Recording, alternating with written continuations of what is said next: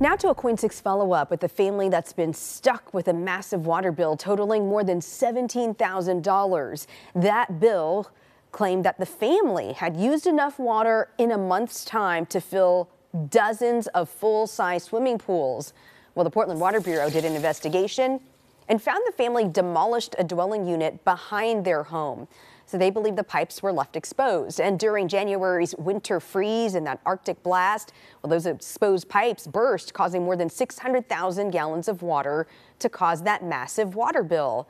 The Portland Water Bureau says they will change the family's bill. We'd essentially, when we look at their usage, we'd get them down to somewhere probably between a $750 to a $950 bill.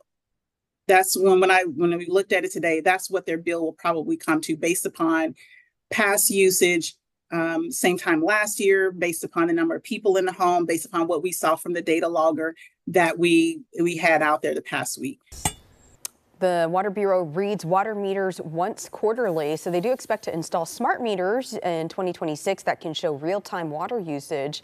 By the way, if you receive a high water bill, make sure you contact the Bureau to get help, and we have information on how to do that if you head over to KOIN.com.